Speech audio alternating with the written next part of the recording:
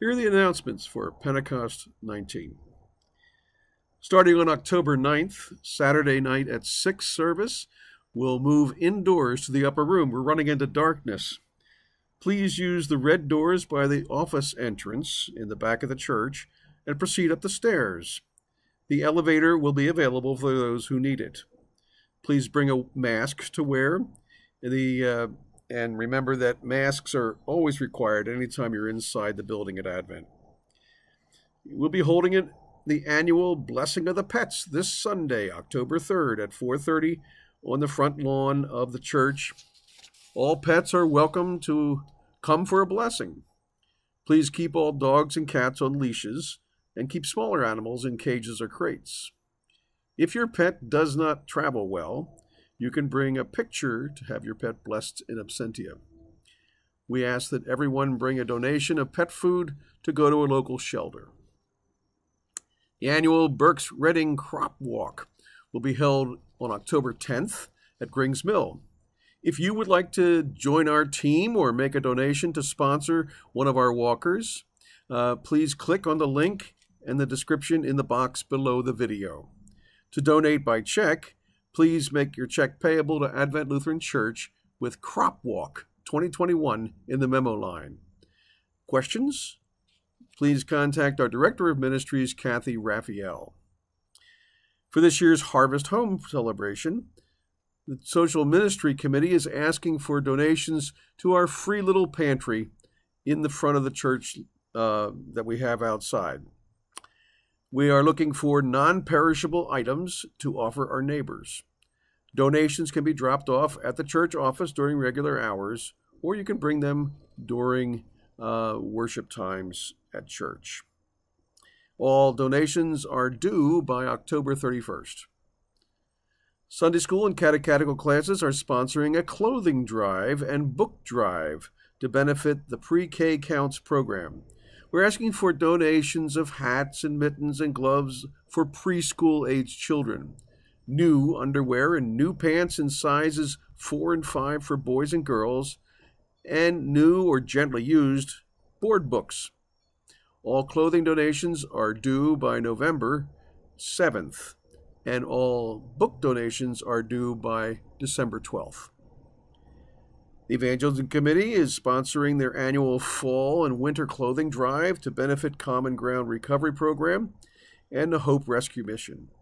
We're asking for donations of warm winter clothing, including sweatshirts and sweatpants, boots and shoes, no fancy shoes, please, sneakers, coats, jacks, hats, gloves, and scarves. All donations are due to the church by October 31st. We are seeking a new financial secretary, formerly known as a bookkeeper. The duties will take approximately 2 hours a week, and there is an annual stipend. If you or someone you know is interested in the position, please contact Becca in the church office for more information.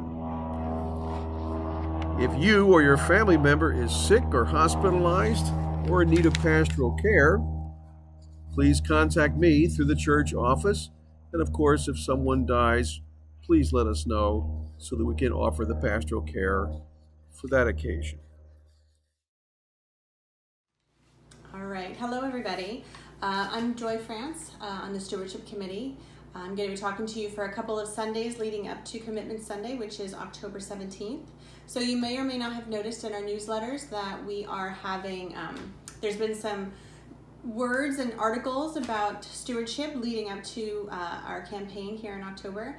And so I would like to, bear with me, I'm going to go through my mail because at the bottom of my pile there's something that all of us are going to get in the mail, and so I just want to talk about it. So first I have a reminder to vote, which is excellent. We should all vote. All right, next I have a mound of coupons. I'm not really a coupon girl, but those will be good for somebody. I got my newsletter, my October newsletter from Advent, so I'll look at that at another time. That's not what I'm interested in today. What I'm interested in is this one. So the Stewardship Committee has mailed all the members a little packet. So that's what we're going to open today. So let's open our packet and see what we got. All right.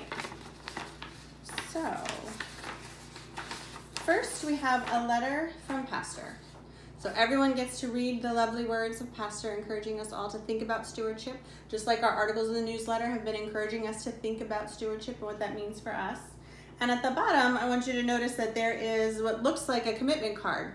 And so this is the letter, the commitment card part that you're going to keep at home. So you're going to keep the letter, you're going to fill this out, and I would love for you to just stick this on your fridge or file it somewhere where you know where to look for it.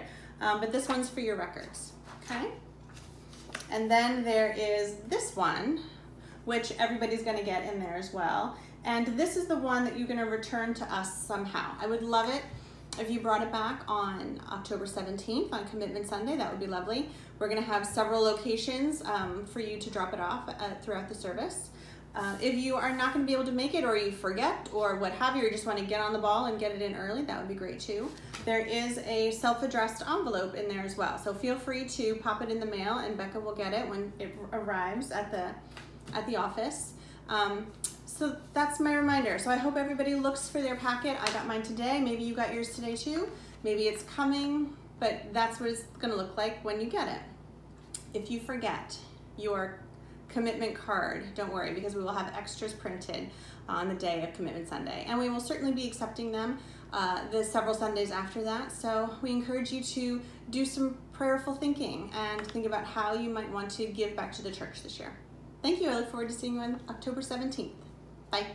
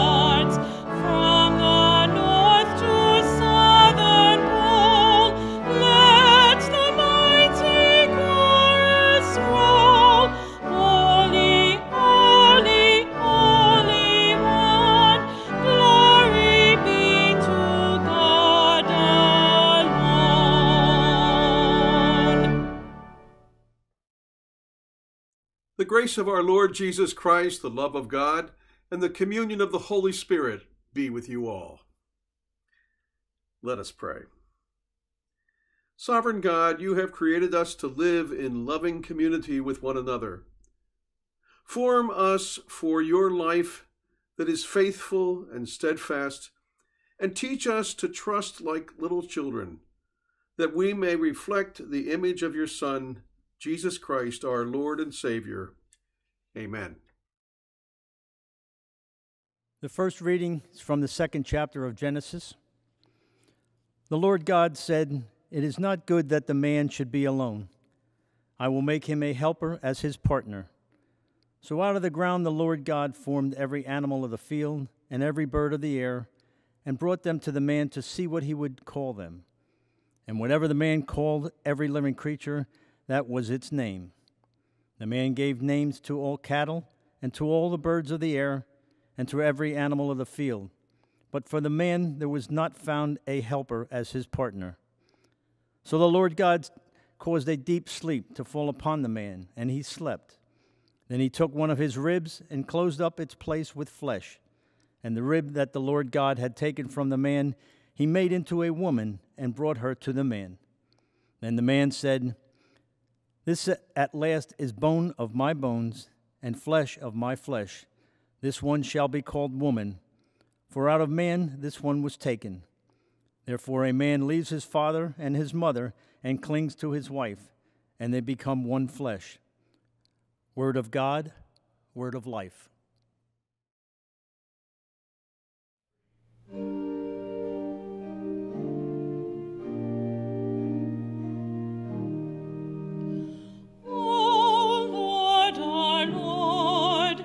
Majestic is your name in all the earth. You whose glory is chanted above the heavens, out of the mouths of infants and children. You have set up a fortress against your enemies, to silence the foe and avenger. When I consider your heavens, the work of your fingers, the moon and the stars you have set in their courses. What are mere mortals that you should be mindful of them? Human beings that you should care for them. Yet you have made them little less than divine. With glory and honor you crown them. You have made them rule over the works of your hands. You have put all things under their feet. All flocks and cattle, even the wild beasts of the field, the birds of the air, the fish of the sea, and whatever passes along the paths of the sea. O Lord, our Lord, how majestic is your name in all the earth. Second reading is from the first chapter of Hebrews.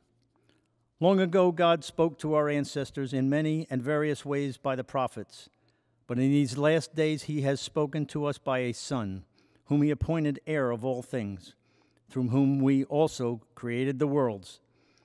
He is the reflection of God's glory and the exact imprint of God's very being, and he sustains all things by his powerful word. When he had made purification for sins, he sat down at the right hand of the Majesty on high, having become as much superior to angels as the name he has inherited is more excellent than theirs. Now God did not subject the coming world, about which we are speaking, to angels, but someone had testified somewhere, "What are human beings that you are mindful of them, or mortals, that you care for them? You have made them for a little while lower than the angels.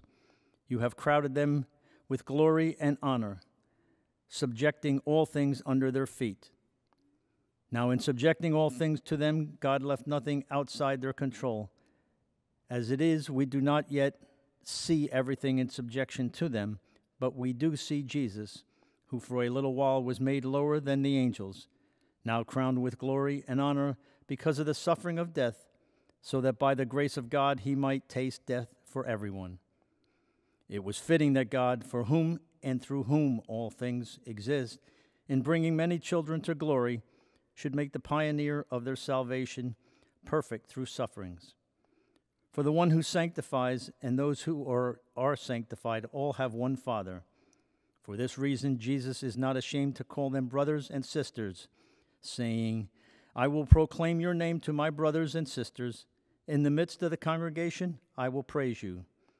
Word of God, word of life.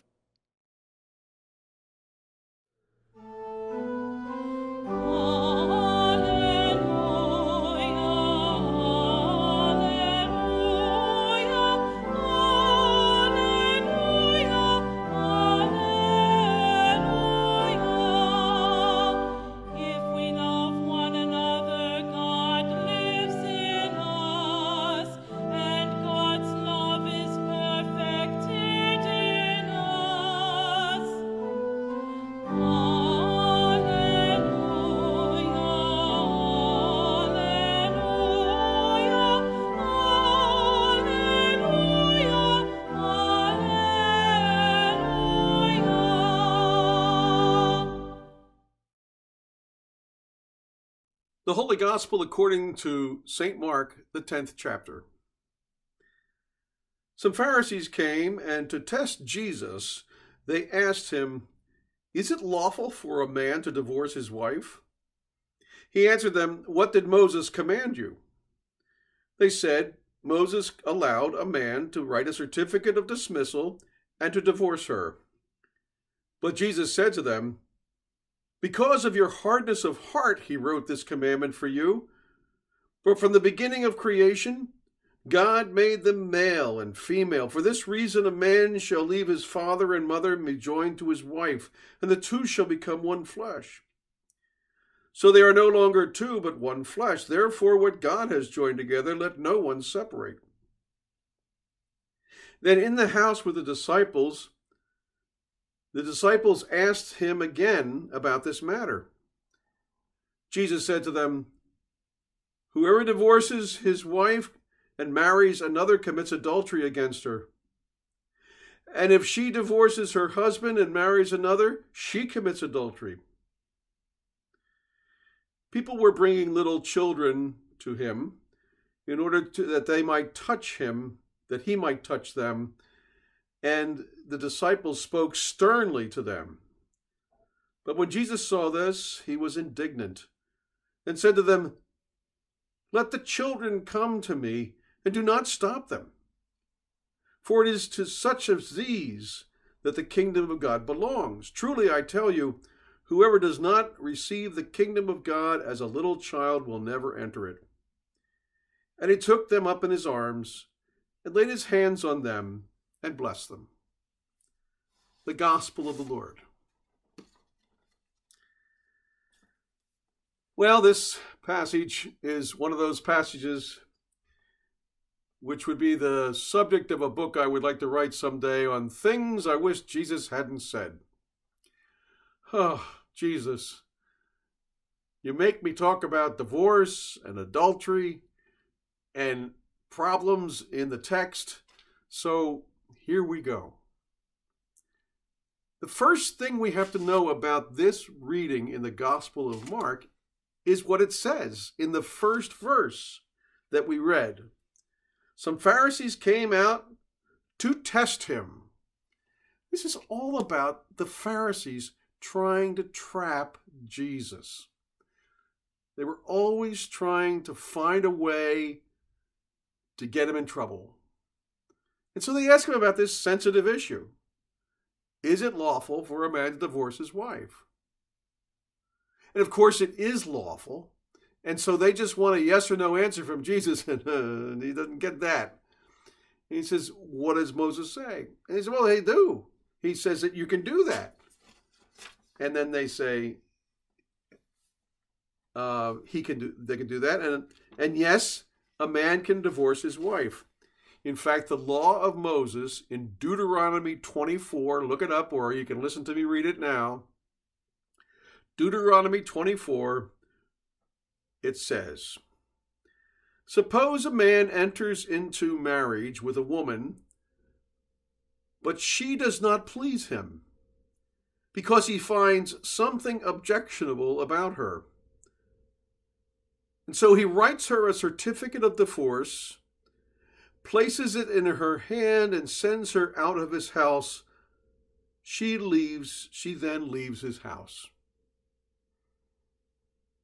That's divorce. As you know, it was a patriarchal society, all male-dominated. Women were considered nothing more or less than property. And if she does something that does not please him, or he finds something objectionable about her, he writes a certificate of divorce, places it in her hand, and she's out the door. That's it. And so, yes, it's permitted to divorce someone if you go by that rule, which is pretty hardness of heart. It is abuse, really, of a human relationship for the sake of the law.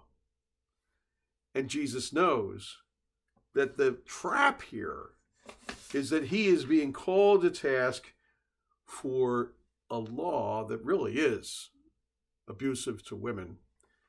But the Pharisees want to see if he'll go that far. And then he says, from the beginning, they were male and female, and they came together, and God did that. Don't let anybody separate it. So is he saying, don't ever divorce? What he's saying is what God does is more important than what the law says. Because I don't think he disallows divorce. We know that he knew of divorced people. In fact, he goes on with the disciples inside the house and talks about this issue again. And this is very interesting because we know that in the law of Moses, women had no rights for divorce. But he goes on to quote another law. Pardon me, I just dropped my script. Another law that we may not be familiar with. He says, whoever divorces his wife and marries another commits adultery against her. And if she divorces her husband and marries another, she commits adultery. What's this? She divorces her husband? Well, yes, that was allowed in the Greek and Roman law, not the Jewish law.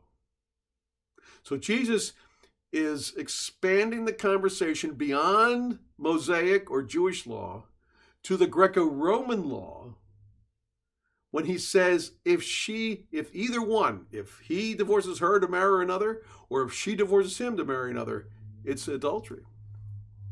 Now, you know what an arranged marriage is. This is the way it was in the first century.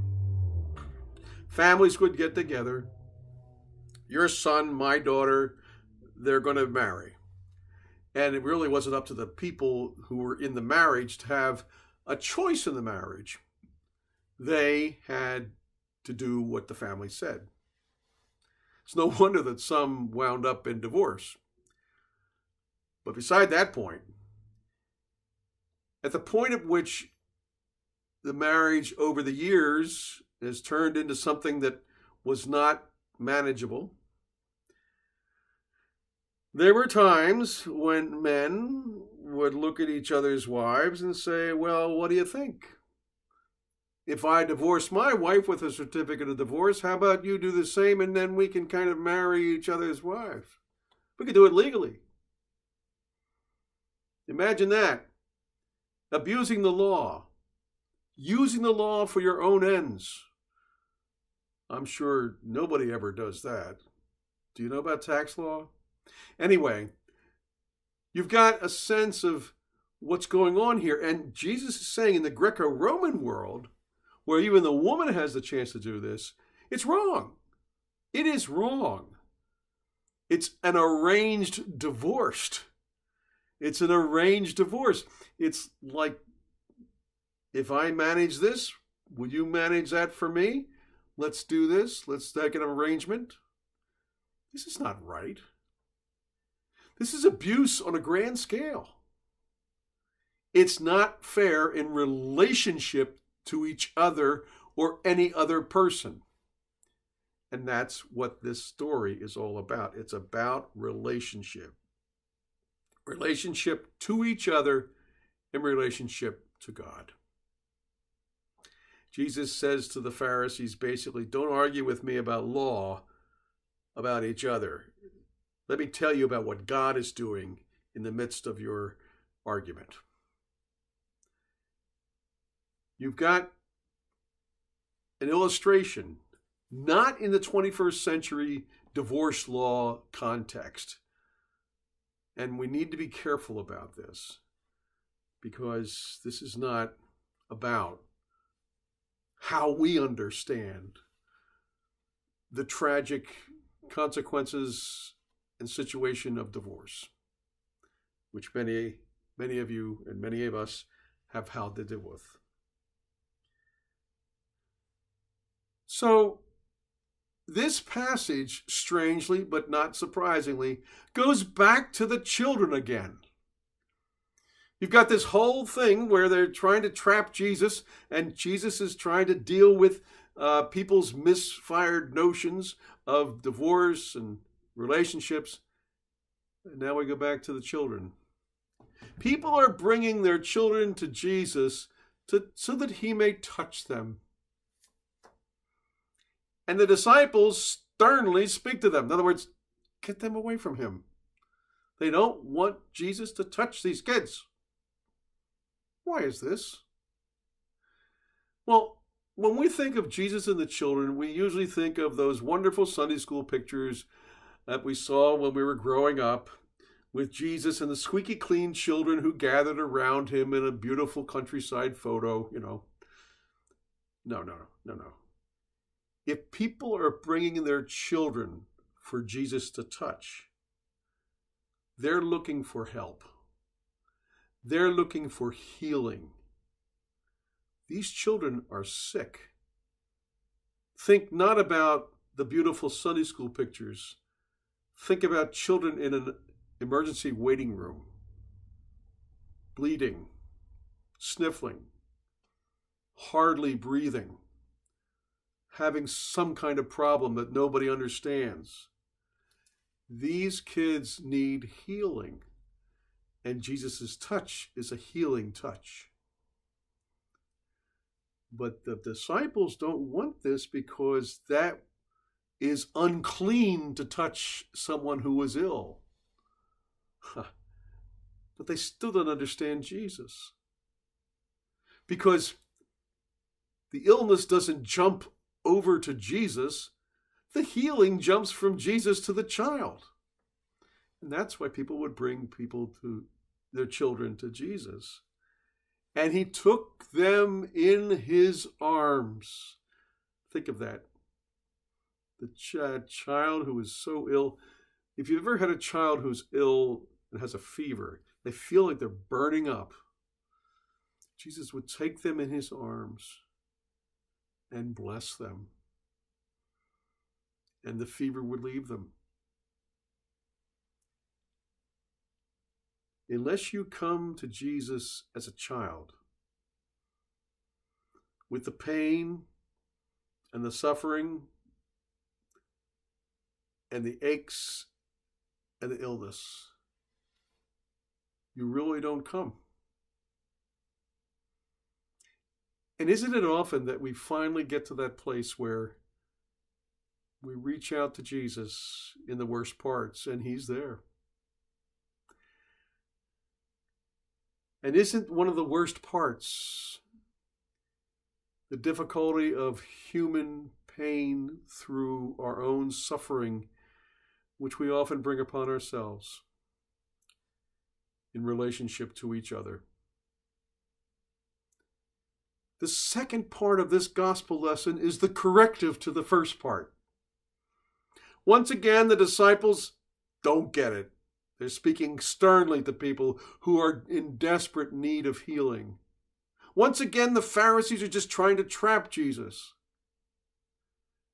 because they don't care about the pain and the human struggle of divorce. They're worried about the law. But Jesus says, unless you come with that pain, unless you come to me as a child, you don't come to the kingdom. This is the message of the gospel for us today. Whether our pain is because of human frailties and frailtings, whether our pain is because of sorrow or stress or pain or just pain itself, we need the touch of Jesus in our lives, and we have it. It's an old story about a woman who was really struggling. And she visited a friend.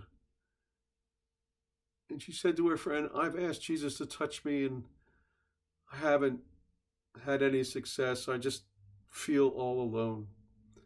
And her friend said, well, just bow your head, close your eyes, and ask Jesus to lay his hands on you.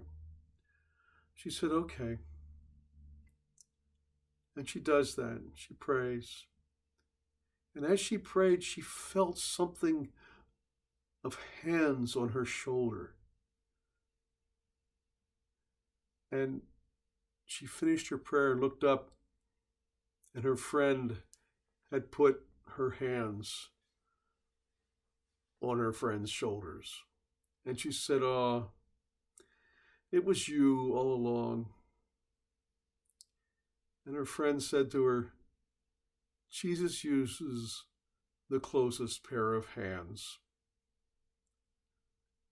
Pray that Jesus may lay his hands, whether it be your friend or just the reception of your prayer or the conversation and consolation of your friends, that Jesus touch you right where you hurt. Because this is how God comes to us in the pain that we find in our lives sometimes. His peace be with you. Amen.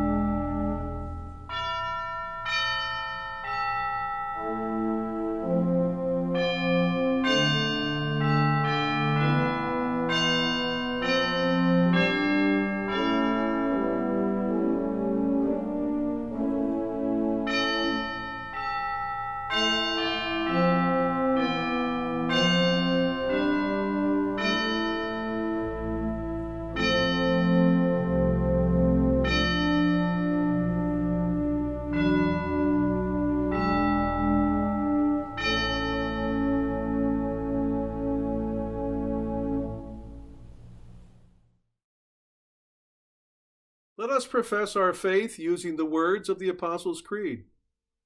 I believe in God the Father Almighty, creator of heaven and earth. I believe in Jesus Christ, his only Son, our Lord.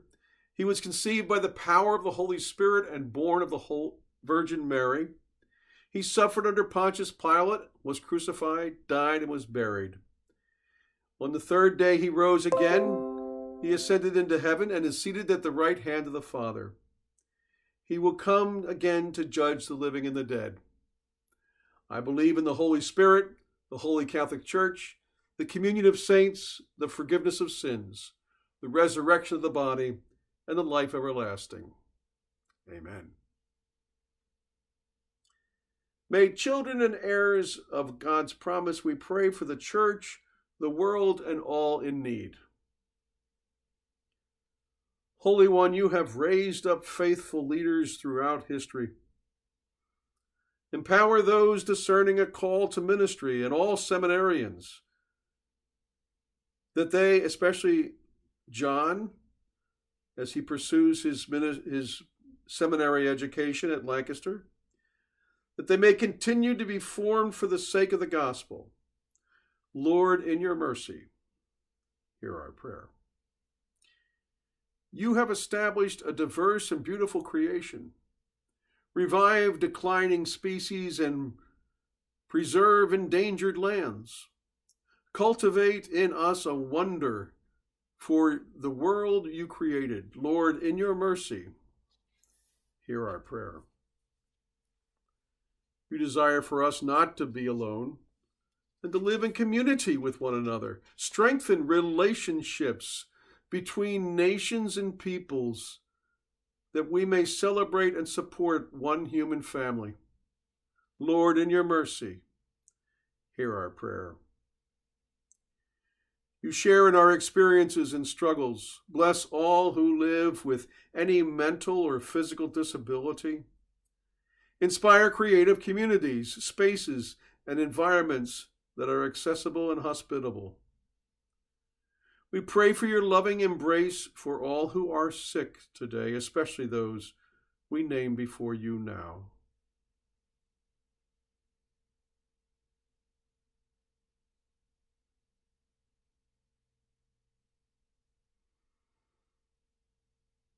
Place your healing hands on them. Lord, in your mercy, hear our prayer.